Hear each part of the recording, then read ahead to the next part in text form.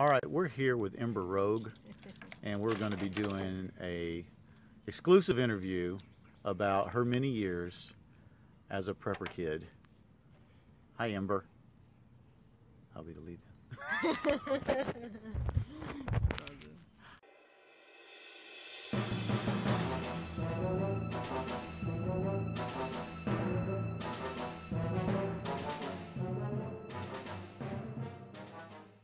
All right, I'm in Texas, and I met up with Armed Rogue Morgan. I know all you people follow her. She's real popular.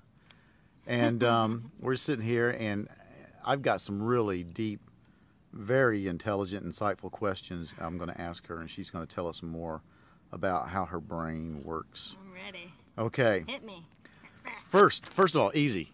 Define yourself. Are you a prepper, survivalist? What are you? I'm mainly a prepper, but I'm really trying to get more into survival and bushcrafting and stuff like that. Like I really think all those skills are really important, because I can be a prepper and prep for everything, and I can have like all the food in the world, and I can have all this stuff, and I can still find myself in a survival situation, or I could still find myself in a situation where all my food is depleted, you know, or I don't know, something happened, and now I'm in a situation where I have to know skills that I don't have, you know, a lighter, I don't have my, you know, flint and steel or whatever, you know. How did you become a prepper, though? Were you, I mean, did your folks, were they preppers? Were you raised that way? Did one day you wake up and the power wasn't on and you saw a light? What happened? It was like, you know, in the old days when our parents, like, you know, dehydrated and, you know, did all these things, canned, it wasn't really prepping. It was just kind of like, that's what they did, you know. So my mom, she always canned and dehydrated, and she, you know, always had, you know, like every road trip we have like our emergency car kit and all that kind of good stuff. So I've always just kind of known to do that, and then I found out that it was like a prepper thing way later in life, though. And now I'm going to teach her. Your face is really gross right now. Okay. So yeah, no, one day I was just like, I didn't take it seriously. I didn't get into the whole prepper thing until much later in life. And then actually the power did go out one day, and I was like, and my phone was almost dead. And I was like, I don't have any way to charge my phone. How do I do that? And so then it all kind of spiraled from there. Okay, let's talk about YouTube, because the way I know you is from YouTube and then later Instagram. But on YouTube, what influence has YouTube had on you and your prepping, or the way you prep? I really love, overall, most of the time I love the prepper community because they really have helped me be better, and something about posting videos makes you really accountable for your actions, and especially when you have people that are watching your videos, now you're really accountable. And critiquing your videos. Oh, yeah, exactly, because now you post a video and you say you're going to do something, or, you know, you say, you know, you do something, and people are going to be on top of you like that. And people, like, if I don't come back with something, or I don't do a video that I said I was going to do, oh, people are like on top of me going, well, what about this? I thought you were going to do this. Where's the update on that? Your 365 survival series that you did. Yeah. I mean, I actually, I was thinking, girl, you ain't gonna be able to do one every day. But you did pretty good, and I tell you, that really, there's a hole left from you stopping those. I mean, nobody's picked up anything like that. Yeah. And I know you can't do those, especially now because you got this new little hobby going. I've but thought about it, but it's hard. Looking back on that, are you glad you did that? Were you sorry at any point you were doing that? Tell us about how that went. Yeah, I was sorry like every day.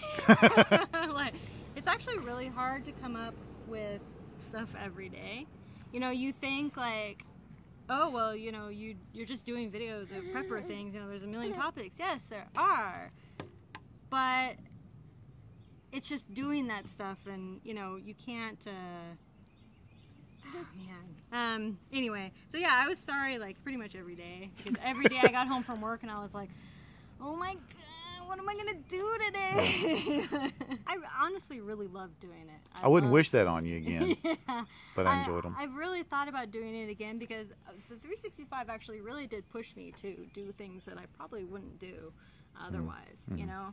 And so it was actually really helpful to me. And, you know, I've thought about doing it again, but it probably won't be until she's a little older, maybe. Tell me all the dirt about other YouTubers. Have you met any in real person? Do you have any that you've got restraining orders on? They've got restraining orders on you? Are any bodies buried out here in this park? What? Well, I can't disclose a lot of it, but what I can disclose is I've only met one other YouTuber. It's Girls Like Guns Too, and we went shooting, and that was a lot of fun. And honestly, I haven't met anyone else. There are a bunch of people around.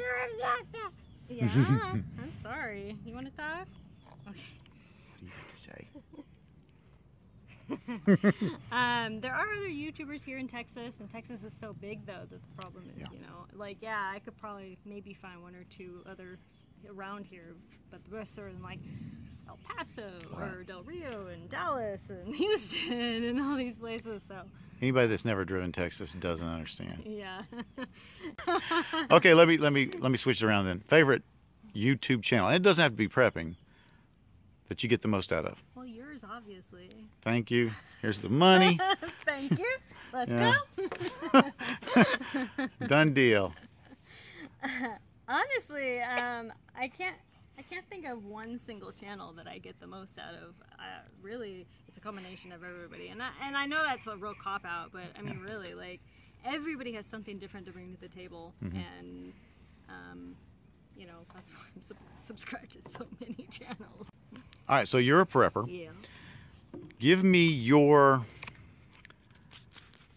what are you prepping for? In other words, what do you see possibly, not so much a prediction, because I'm not asking you to know something that nobody else can know, but what do you see in the next 5, the next 10 years that you're prepping for?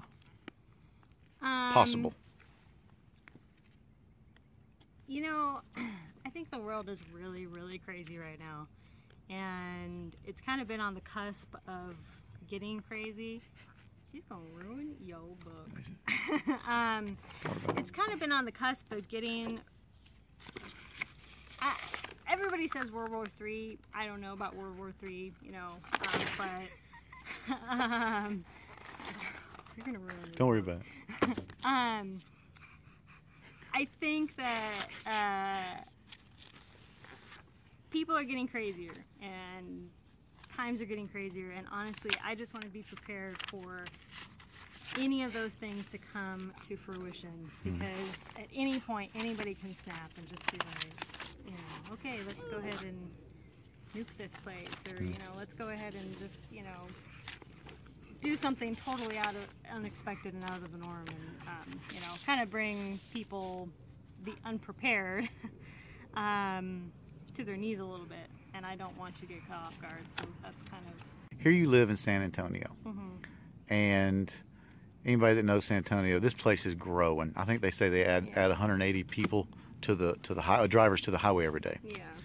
The place is growing like crazy. Yeah, great economy, but with that, you can live out in the country this year, and by next year you're in the suburbs. How do you feel about that? I mean, are you looking at continually moving farther out? Are you just going to prep for living in the city? How do you deal with that? Yeah, I don't like the city at all. The situation we're in now is we're waiting a couple years. We just bought a house and we're waiting a few years to move. Like, we're gonna have another child and wait till she or he is a little older, and then after that we want to get on property. I just really, you know, we don't like the city. We think, you know, we don't like we like people. We don't like big groups of people. So, you know, we think that it'll be better for everybody to, better for us to be out in the country. That being said, you are in Texas, you know, 20 miles from the Alamo. Do you feel Texas lives up to its reputation as being, if you're going to be an independent, individualist kind of a American and a prepper, this is good place, bad place, overrated? There are some places in Texas for sure, but Texas has gotten crazy with their land prices. Like, unless you're in West Texas, where it's just nothing but like rockland, Del Rio. desert, yeah, Del Rio. Sure, you can get like 500 acres for like $5 or something, you know, but nobody wants to be out there. So, you know, Texas land prices are really expensive, really, really expensive. So it actually is making it, I think, a little harder for people. You know, like I can find land elsewhere in other states for a lot cheaper. You know, Texas may not be the place that we want to buy land. We don't know yet. So I think Alaska is the place to be. Now that is a prepper challenge up there. Yes. Yeah. Oh yeah.